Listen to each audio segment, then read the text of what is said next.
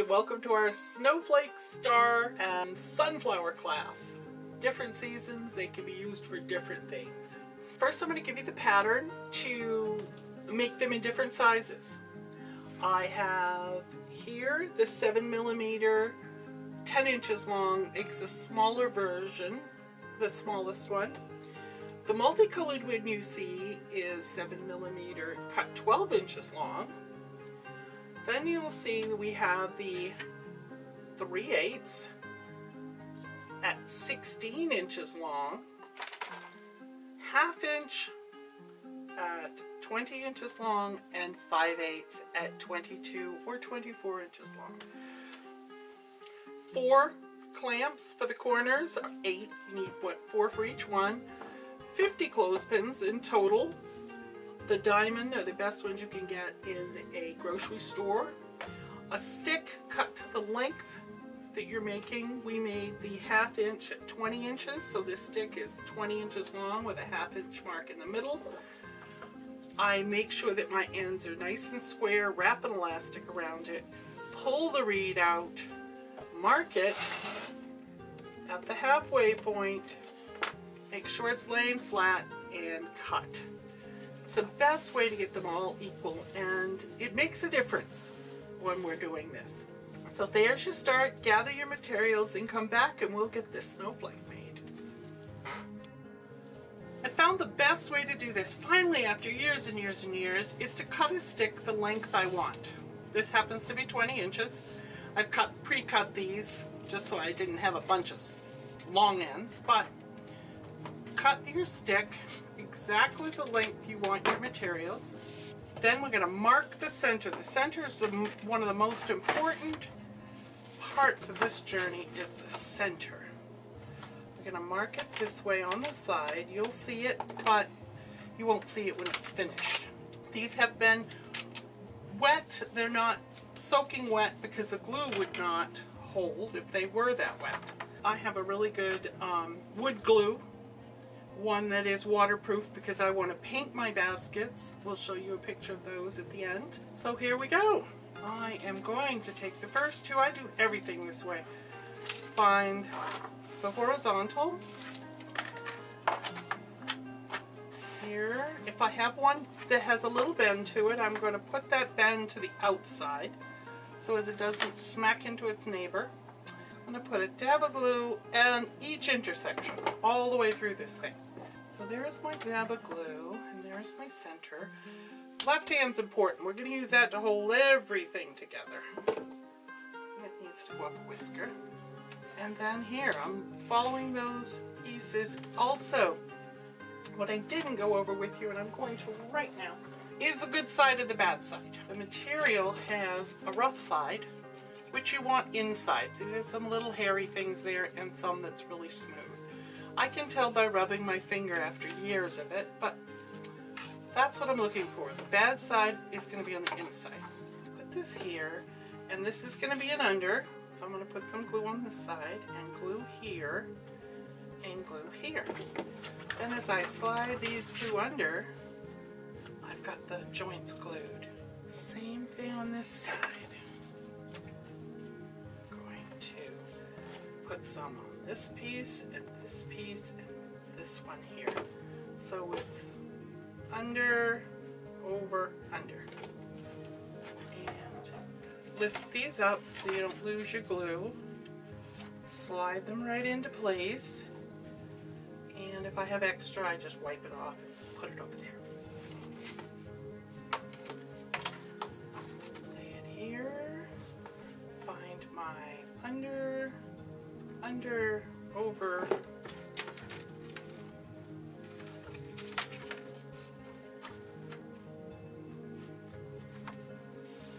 now this can be made with many different sizes. This happens to be a 1/2 inch flat, 3/8, shorter 3/8.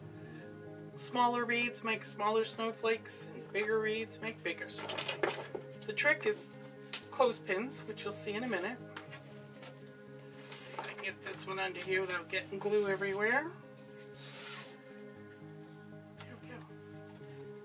And these holes want to be of equal size.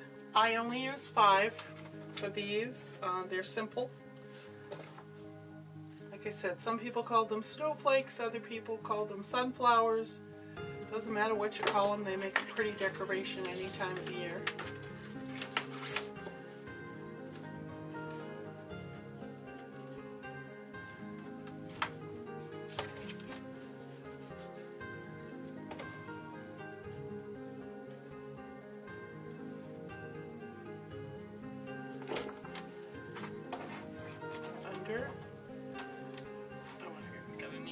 Under, I just lift it with my middle finger, under, and slide it right into the spot.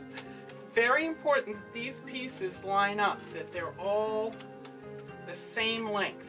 That's why we went to all the trouble of marking them. Get a little of that extra glue over there. Now they're going to want to slip and slide everywhere. So it takes 50 clothespins to do one snowflake. I know that's crazy, but the more clothespins, the better. This particular piece. And clothespins are cheap, thank goodness. So we've pinned all of those. We have everything in place. We've pinned them. And now, I found over the years, so clothespins aren't what they were when I was young. So I like the little clamp here to do the corner. Gives me a nice, I know it's going to hold it. So bring this 3 o'clock here, right down in front of you. Get a bend to it, bring it here in front of you, and get the glue all the way to the edge. Now bring 6 o'clock, the neighbor, up here, and this is where I like my clamp that I know it's going to hold. So then I put a dab of glue here, and bring the second one in. This is going to be a 90-degree angle. This is parallel. And I'm going to pin this. Now, glue here and glue here. I've grabbed the second one in and I slide it under here and make sure I've got a nice little square there, and pin all 4. And we'll do this all the way around.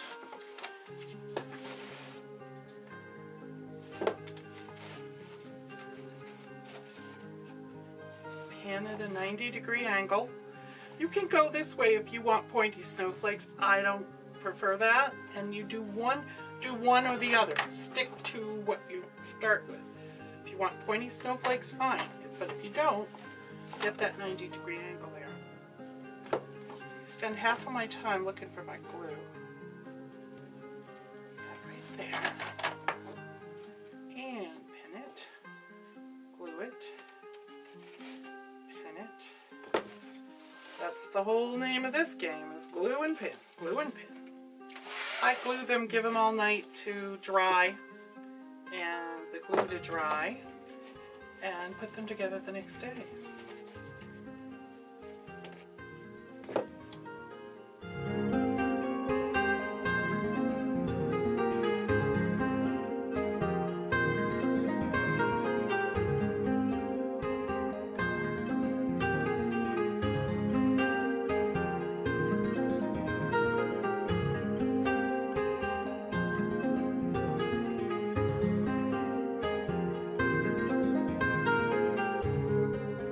Okay, here we are. We've glued the sides. What I found after years of making these, that this is lifted up. Can you see where it's lifted there and lifted there? I don't like that. So I find little things like a strip of cardboard or a little piece of reed, and I push it in there and it helps hold those down. So I'm just going to use my little aids.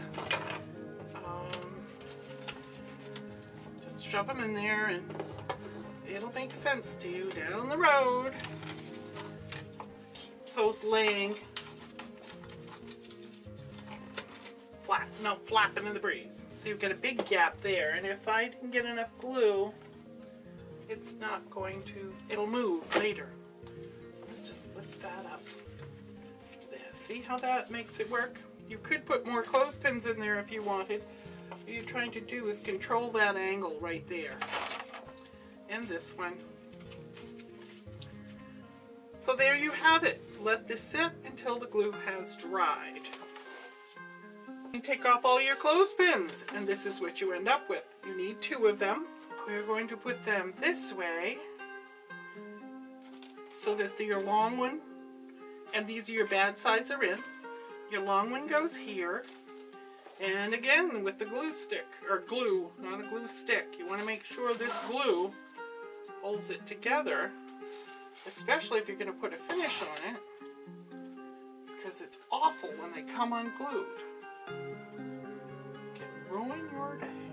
Here we go. I use fishing line when I can find some. Make a tiny hole and hang these with fishing line. They fascinate people. They look like so much work. You can also make them out of paper. I don't make them as long, the pieces as long when I use paper.